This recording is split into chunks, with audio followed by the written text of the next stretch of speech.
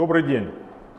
С 10 ноября 2020 года в соответствии с договоренностями президента Азербайджанской Республики, премьер-министра Республики Армения и президента Российской Федерации в зоне Нагорно-Карабахского конфликта установлен режим прекращения огня. В настоящее время боевые действия прекращены обеими сторонами. Подразделения вооруженных сил Азербайджана и Армении остановлены на занимаемых рубежах. Для контроля за выполнением договоренностей о прекращении огня и боевых действий на территорию Нагорного Карабаха и в Лачинский коридор вводится миротворческий контингент Российской Федерации. Основу российского контингента составляет подразделение 15-й отдельной мотострелковой бригады Центрального военного округа. Общая численность 1960 военнослужащих, 90 бронетранспортеров, 380 единиц автомобильной и специальной техники. Для обеспечения выполнения миротворческих задач предусматривается также использовать армейскую авиацию и комплексы с беспилотными летательными аппаратами. Миротворческий контингент состоит только из военнослужащих контрактной службы, прошедших специальную подготовку для выполнения миротворческих задач. Личный состав прошел специальную подготовку по изучению и соблюдению норм международного гуманитарного права в вооруженных конфликтах. Практически все военнослужащие имеют опыт выполнения задач по обеспечению и охране гуманитарных операций в Сирийской Арабской Республике. Миротворческий контингент оснащен самыми современными вооружением, военной и специальной техникой, в том числе бронетранспортерами БТР-82А, бронированными автомобилями «Тигр» и «Тайфун», а также обеспечен всеми необходимыми видами довольствия. В целях контроля соблюдения договоренностей между Арменией и Азербайджаном планируется выставление 16 наблюдательных постов в зонах ответственности север и юг. Они будут размещены вдоль линии соприкосновения сторон в Нагорном Карабахе и вдоль Лачинского коридора. На них возлагаются задачи по сбору информации о случаях нарушения режима прекращения огня, оперативное доведение этих данных до командования миротворческих сил, а также поддержание безопасности движения транзитного транспорта и пресечение противоправных действий в отношении мирного населения. Это будет способствовать скорейшему переходу к мирной жизни и возвращению беженцев.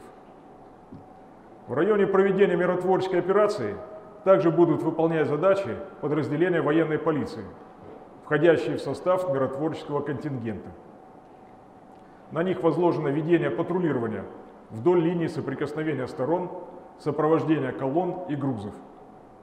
Для управления операцией создано командование миротворческих сил, в состав которого вошли офицеры, имеющие большой опыт руководства войсками в вооруженных конфликтах.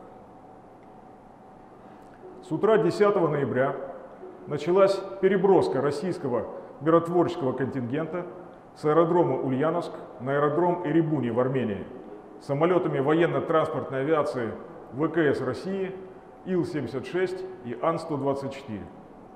За сутки совершено 27 самолетовылетов. Перевезено 414 военнослужащих, 54 единицы автомобильной и специальной техники, 8 вертолетов, а также 2 комплекса беспилотных летательных аппаратов. Национальным центром управления обороны Российской Федерации организовано взаимодействие с соответствующими министерствами и ведомствами, что позволило в кратчайшие сроки организовать переброску миротворческого контингента в зону конфликта.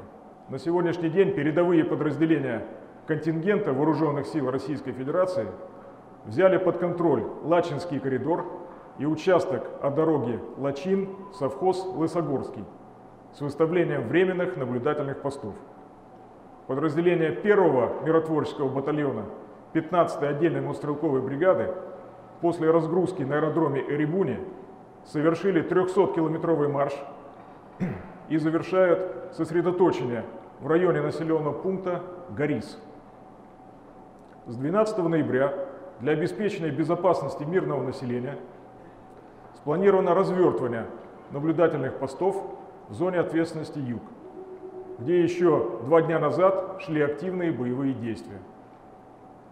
Для выполнения миротворческих задач, предотвращения возможных инцидентов и обеспечения безопасности российских военнослужащих организовано непрерывное взаимодействие с генеральными штабами Вооруженных сил Азербайджана и Армении. Установлены прямые каналы связи.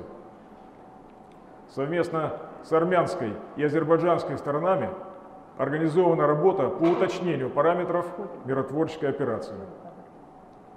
В Генеральном штабе Вооруженных сил Российской Федерации развернута группа боевого управления, осуществляющая мониторинг обстановки в круглосуточном режиме. Генеральным штабом спланированы все необходимые меры для обеспечения безопасности российских военнослужащих. Личный состав миротворческого контингента понимает всю ответственность возложенных на него задач и готов их выполнить в строгом соответствии с достигнутыми договоренностями. Спасибо за внимание.